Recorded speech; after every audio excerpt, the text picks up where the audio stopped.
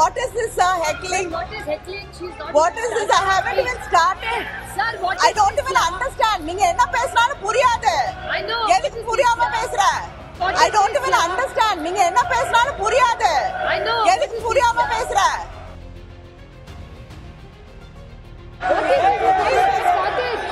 Respect for women. This is how you behave. BJP doesn't respect women. All of us supporting each other and standing together. But unfortunately, the BJP has taken this also as an opportunity for politicking, and it is very unfortunate.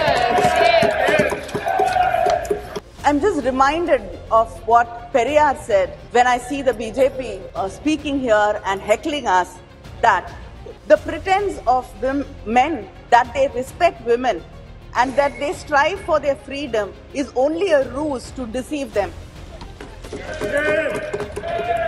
But sir, nearly 100 years after that, we still have not passed the bill. And I got an opportunity to speak on the bill in the Rajya Sabha, and that was 13 years ago. And I've got an opportunity to speak on this bill again here. Yes. And we're still speaking about this bill and debating it for the past 13 years. This bill was brought shrouded in secrecy. We did not know why this session was called for. In the all-party leaders meeting, there was no mention of this bill. I don't know if any of the political party leaders were called for discussions and deliberations about bringing the bill. Suddenly, the bill popped up from our computer screens like Jack in the Box. And the lines of Mahakavi Bharati rang in my heart. பட்டங்கள் ஆழ்வதும் சட்டங்கள் செய்வதும் பாரினில் பெண்கள் நடத்த வந்தோம் எட்டும் அறிவினில் ஆணுக்கு இங்கே பெண் இளைப்பிள்ளை தான் என்று கும்மி அடி. Sir, the 17th Lok Sabha has passed 40 bills on an average every year, and without hardly having opinions of women and without even hearing our voices in this house or the Rajya Sabha. Some of our leaders are very worried that if a woman becomes like a man, like if a man becomes like a woman, he gets the qualities of a woman, then he becomes God. But when a woman becomes strong, brave, then it is not something which is acceptable and she becomes a devil.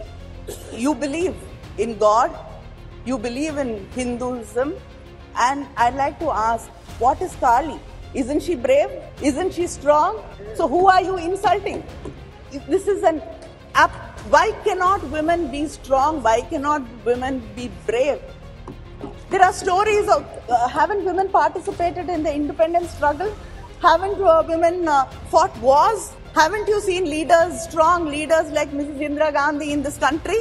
Yes, Jayalalitha was a strong leader. I accept. I have no hesitation in accepting that she's a very, very strong leader. Well done, Kani, well done. Thank you, sir. What nonsense is this, yeah? What is this heckling? What is heckling? She's not. What is this? I haven't even started. Sir, what is I don't this, even sir? understand. நீங்க என்ன பேசுறான்னு புரியாது. I know. எதுக்கு புரியாம பேசுற? Sir, ये भाजपा का मानसिकता है. sir, what is this? She's not even started and your member is heckling us, speaker. This is the respect for women. Exactly, sir. What is this? I don't even understand what he says. What is the point of saying this? What is this? Why is this started? Respect for women. This is how you behave. BJP doesn't respect women. They have no respect for What is women. started and speech? Shame on you. Shame on you. Really? Shame on you. Shame on you. Really shameful. Very shameful. Idiot.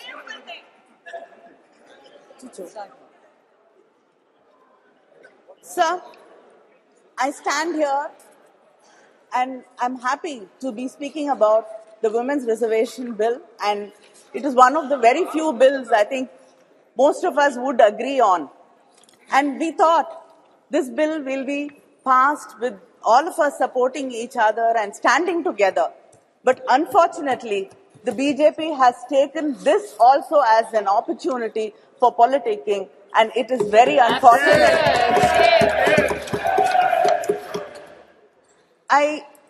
I'm just reminded of what Periyar said when I see the BJP speaking here and heckling us that the pretense of men that they respect women and that they strive for their freedom is only a ruse to deceive them. You did. Just you did. That is your first example. I'd like to quote the former Chilean president, Michelle Bachelet. A better democracy is a democracy where women do not only have the right to vote and to elect, but to be elected. In 1990, after the Montego-Chelmsford reforms were passed, we got the rights to vote, especially in the Madras presidency and the Bombay presidency. The Justice Party, Needhi Katchi, passed a resolution on 10th May 1921 to grant voting rights for women for the first time in India. In 1927, Tamil Nadu elected its first women legislator in the country, Dr. Muthulakshmi Reddy, who was instrumental in abolishing the Devadasi system.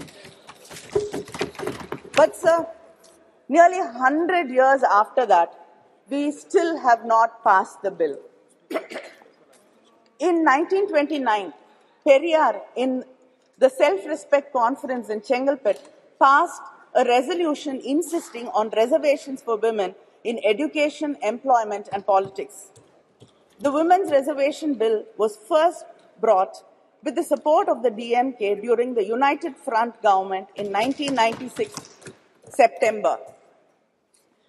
And then Thiru Devegowda, who was the Prime Minister, brought this bill, and the Law Minister Ramnath Kalab was the one who presented the bill in this House. Then again, our respected former Prime Minister Vajpayee ji again brought this bill, but it was the UPA government in 2010 which passed it in the Rajya Sabha. Yes. And I got an opportunity to speak on the bill in the Rajya Sabha, and that was 13 years ago. And I've got an opportunity to speak on this bill again here. Yes. And we're still speaking about this bill and debating it for the past 13 years. Only House is dead. Only House is dead. House is dead. The Women's Reservation Bill is a poll promise of the BJP. Yet, many leaders had to urge them to bring this bill and to pass it.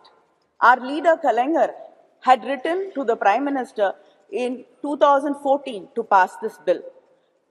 Madam Sonia Gandhi wrote to the Prime Minister in 2017 requesting him to pass this bill. Our Chief Minister, MK Stalin, wrote to the Prime Minister again in 2017 requesting and urging the government to pass the bill. He said, the bill which was moved to empower women's voice in the legislatures and parliament of our great nation is struggling to succeed. This is really disheartening. The DMK even conducted a rally in Delhi from the Mandi House to the Jantar Mantar, and we had a march, and like-minded women leaders and women's organizations participated in the rally. I myself have raised this issue of bringing the reservation bill many times in Parliament, and to many of my starred and unstarred questions, the government's reply was very consistent. They said that they have to involve all stakeholders, political parties, and then build a consensus before bringing the bill. I'd like to know what consensus was built, what discussions were held. This bill was brought shrouded in secrecy. Yes, yes. We did not know why this session was called for. In the all-party leaders meeting, there was no mention of this bill. I don't know if any of the political party leaders were called for discussions and deliberations about bringing the bill. And suddenly, the bill popped up from our computer screens like Jack in the Box. Is this going to be the way this government is going to function? Like we've suddenly seeing that there are lotuses blooming, springing from the uniforms of our secretariat staff. Is everything going to be a surprise like this?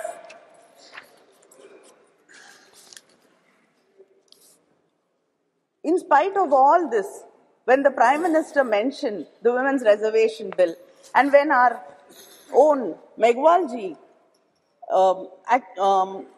introduced the bill, our minds were so full of happiness, and the lines of Mahakavi Bharati rang in my heart. பட்டங்கள் ஆழ்வதும் சட்டங்கள் செய்வதும் பாரினில் பெண்கள் நடத்த வந்தோம் எட்டும் அறிவினில் ஆணுக்கு இங்கே பெண் இளைப்பிள்ளை தான் என்று கும்மி அடி, which if I translate says that we have come to make laws and to rule. Now we are equals and let us cherish it. But then, like the crows and crows of my sisters who were waiting for this bill to be passed, my heart also sank when you said we had to wait for it and we don't know when actually the bill is going to be implemented. In 2010, when the bill was brought by the UPA government, there was no conditions. The bill was to take effect immediately after the passage of the bill. But the bill which was presented yesterday clearly says the reservation in Clause 5, it states the reservation of seats for women in the House of the People, the Legislative Assembly of the state and the Legislative Assembly of the National Capital Territory of Delhi shall come into effect after an exercise of delimitation is undertaken for this purpose, after the relevant figures for the first census taken after the commencement of the Constitution. Our leader, Muthuvel Karunanidhi Stalin, in his statement today, has said that India is the only country which has not conducted the decadal census. And if delimitation is going to be based on population census, it will deprive and reduce the representation of the South Indian states. It will become like a sword hanging on our heads. Yes. He has said that we support the bill. But he asked this question, why should the implementation be connected to the delimitation? Yes, why? And he says it is a strange drama staged by the BJP, keeping in mind the 2029 elections, 2024 elections. And we cannot ignore the representation for women from the backward classes either. He has emphasized that the doubts and the fear in the minds of the people of Tamil Nadu and the South Indian states about our representation being reduced should be clarified, and there is a fear in the minds of the people that our voices will be undermined. There should be a clear clarification about this, because we do not want our representation to be reduced in any way. And just because you cannot give a reply saying we will not be underrepresented because the numbers will be the same and other states will get more representation. As it is, this has to continue so that we get equal say in what is being discussed. Sir, the 17th Lok Sabha has passed 40 bills on an average every year, and without hardly having opinions of women and without even hearing our voices in this House or the Rajya Sabha. And India ranks 141 out of 193 countries, falling in women's representation, falling behind our neighbors like Pakistan, Bangladesh and Nepal. How long should we wait to see this bill being implemented? It can easily be implemented in the coming elections, the parliamentary elections. This bill, you should understand, is not a reservation, but an act of removing bias and injustice. And if you do not remove the clause which says after delimitation, then there is no point, because we do not know when this inordinate delay can go on. You can do the census, the delimitation after 10 years, 20 years, 30 years. The wait will continue going on. 2021 is not done. And and of course, some of our leaders are very worried that if a woman becomes like a man, like if a man becomes like a woman, he gets the qualities of a woman, then he becomes God. But when a woman becomes strong, brave, then it is not something which is acceptable and she becomes a devil. You believe in God, you believe in Hinduism, and I'd like to ask, what is Kali? Isn't she brave? Yes. Isn't she strong? Yes. So who are you insulting? This is why cannot women be strong? Why cannot women be brave? There are stories of, haven't women participated in the independence struggle? Haven't women fought wars? Haven't you seen leaders, strong leaders like Mrs. Indira Gandhi in this country? It is this kind of words which actually put fear in our hearts. And yes, Jayalalitha was a strong leader. I accept. I have no hesitation in accepting that she's a very, very strong leader. Well done, Kani. Well done. Well done. Exactly. Well done, Kani. And Mayawati ji, Madam Sonia Gandhi. Yes. Mamta Banerjee. Mamta Banerjee, and the one of the names you often forget is Sushma Swaraj ji. Yes. And I also like to quote You can keep what it. We don't want it. I like to quote what Shri Arun Jaitley ji said when the discussion in Rajya Sabha happened. He said, the argument that men can also ensure justice to women has been weakened. Underrepresentation and discrimination stare us in the face. Politics of tokenism must now evolve into politics of ideas. So please stop this tokenism. And this bill is called Nari Shakti Vandan Bill. Stop saluting us. We do not want to be saluted. We do not want to be put on pedestals. We do not want to be worshipped. We do not want to be called mothers. We don't want to be your sisters, your wives. We want to be respected as equals. Let us get down from the pedestal and walk as equals. We have a right to this country, as much as right you have.